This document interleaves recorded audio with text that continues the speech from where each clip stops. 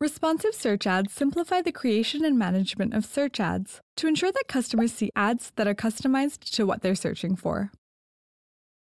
For best results, follow these recommendations. Provide at least 5 distinct headlines. Don't use the same or similar phrases, since redundant assets will restrict the ability to generate ads. Create 8 to 10 headlines, and include a keyword in at least 2 of the headlines. Be sure to have at least another 3 headlines that do not include your keywords. Try highlighting additional benefits and features, a problem you're solving, or even highlight shipping and return information. Test out creating headlines of different lengths. Don't try to maximize the character count in every headline, since the machine learning model will test both short and long headlines. Lastly, add at least 2 distinct descriptions. Remember that responsive search ads can show up to 2 descriptions at one time. By default, all of your titles and descriptions can appear in any order.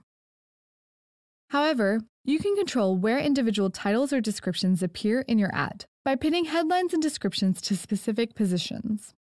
For example, if you have a disclaimer or a special offer that needs to appear in every single combination, you can guarantee that by pinning the title.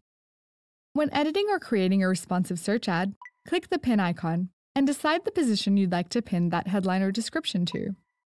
If you pin multiple titles or descriptions to the same position, one of the assets will always appear.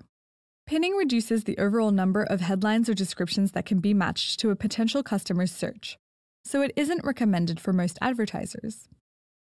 If you need to pin, try pinning 2 or 3 headlines or descriptions to each position, so that any of them can show in that position. Now click Save to create your ad. For more step-by-step videos on Google Ads implementation and optimization, check out Google Ads tutorials. If you have any questions or for more information, please visit Google Ads Help.